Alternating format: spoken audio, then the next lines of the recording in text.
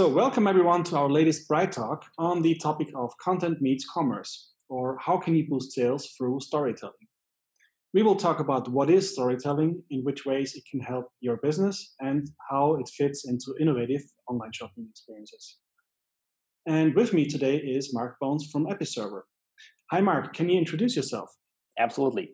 Hi, I'm Marc Bohnes. I'm the Product Strategy Director and Evangelist for Episerver, responsible for DACH and Continental Europe, especially in the field of product marketing. But I also work in an international exchange in order to convey knowledge and experience internally as well as externally. I'm also responsible for partners such as you. Well, thank you. And let me introduce myself as well. I'm the owner and CEO of Bright IT, a team of marketing and technology experts spread over 3 offices in Austria, Germany, and Poland. And we create and run innovative and visionary digital customer experiences. Our expertise ranges from small campaign landing pages over large-scale international websites to complex online and mobile applications. Of course, including online shopping experiences of all kinds. Marc, to start with, can you explain us what is storytelling and how does it matter? To me personally, storytelling, I think, is a means of emotionalizing products or mere contents to a degree where user interaction is not only engaged, but even more so fostered along the customer journey. And this means that, merchandisers, especially in a highly competitive market and because of a non-linear customer journey, are obliged to establish an emotional appeal that is being aligned with merchandising KPIs, the organization's marketing strategy, or the overall, marketing goals you have. And especially in e-commerce, I think storytelling is less about focusing on selling products per se, but rather customer retention and a what I would call feel-good factor that translates to a strong bond between brand and customer. And basically storytelling comes in different shapes. For instance, in communicating a successful conversion, booking a travel journey, for instance, is a very good example because this is really something that demands communicating a positive momentum that you gain once you have completed a travel purchase.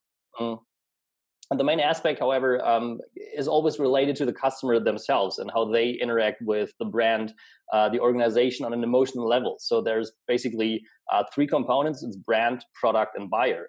But it's also about trust. And given the many brands that inhabit today's commerce environment, so to say, loyal customers simply call for a brand they put their trust in, and thus converting over and over and over again along the customer journey. And I think it can almost be described as a form of humanizing the shopping experience. And I think it's a logical reaction to buying products or interacting with content. Because human beings, either want to maintain the status quo, that is, I need the same product or want to interact with the same level of content, or step up a level, which is upselling. And I think it's important to take the concept of customer journey literally. That is, the customer is on a journey. The analogy would then be using a travel guide, which is storytelling, to find their target, which is conversion, product, content, and so on. So basically, it's about don't sell your product, sell the idea of what it means to interact with your brand, with you as a marketer, and with the content you have on your website. Because after all, facts tell, but stories sell. So how does storytelling relate to digital commerce then? I think it's important to understand that nowadays customers do not merely want to buy a product. They want to be taken by the hand alongside the customer journey and see what this content is, what this product is about in terms of content, what the brand is about in terms of content. There's some very good examples out there. For instance, AmericanMuscle.com. American Muscle, they sell muscle cars or parts for muscle cars. So they basically sell aftermarket parts for Ford Mustangs, which is a highly emotional car, and mostly purchased by car lovers. So they feature products in videos on the same page where you can buy these products, including image, price, product ratings to encourage product discovery. And they also enable prospects to talk to what they call enthusiasts. So this is basically people who have already bought parts or who already own a Ford Mustang.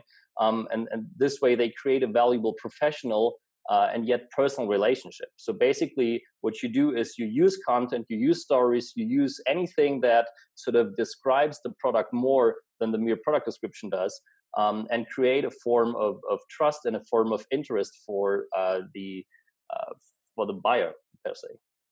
Another very good example, I think, is Eason. Eason is an Irish 200-year-old book retailer, and nowadays, I mean, in times where you have to compete against Amazon,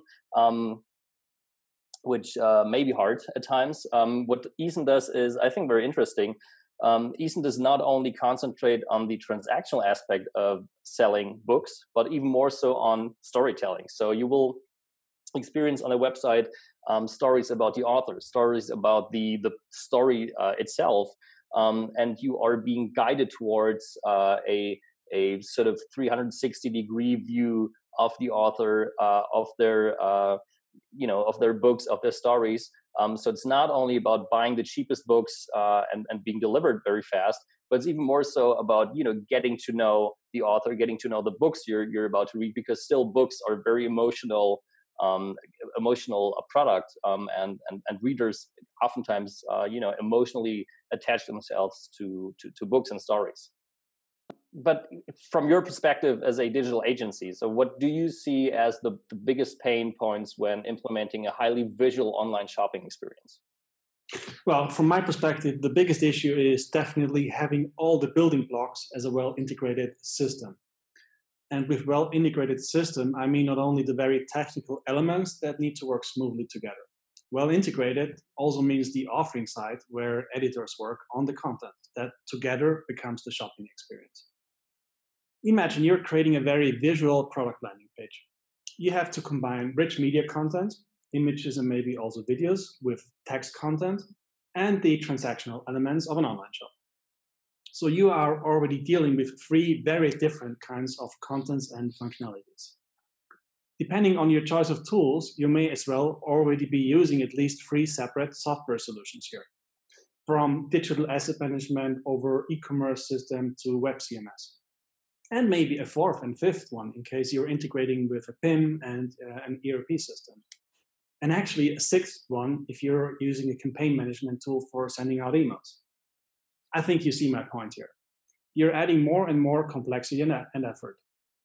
Imagine having to run and maintain so many different systems with all their separate user interfaces, user accounts, roles and permissions, and different workflows and processes.